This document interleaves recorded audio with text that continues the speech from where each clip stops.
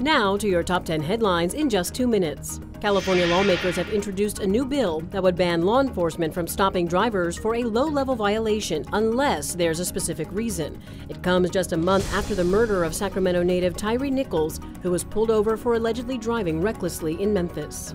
Police have arrested 30-year-old LaShawn Sparks for child endangerment and homicide. That in connection to the death of a 3-year-old boy last Tuesday at a Motel 6. The relationship between Sparks and the boy is not clear right now. Metro Fire of Sacramento has released video of a mobile home firefight in North Highlands today. 2 adults and 2 children escaped, though a dog did die. The cause of the fire is under investigation. 8 people are hurt, 2 critically, after New York police say a man driving a U-Haul truck struck them in Brooklyn. Police eventually pinned the vehicle against a building and arrested the driver. New Mexico State has canceled the rest of its men's basketball season over new hazing allegations. A player came forward with allegations of hazing and unwanted sexual touching, some by his own teammates. The team's coaching staff is also on paid leave during the investigation.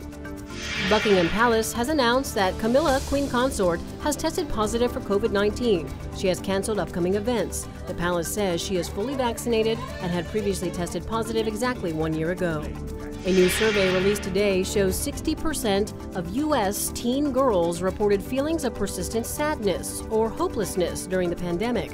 More than 1,700 U.S. high school students were surveyed in class in the fall of 2021.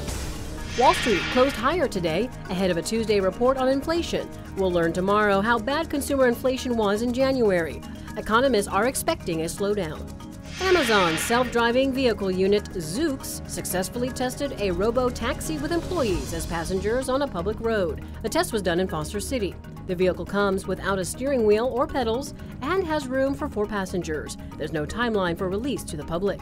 We learned today a new company is taking over operations of the former Raging Waters at Cal Expo. Silverwood Entertainment is taking over and looking at ways to make improvements. The company also hopes to eventually expand the park. And those are your top 10 headlines in just 2 minutes.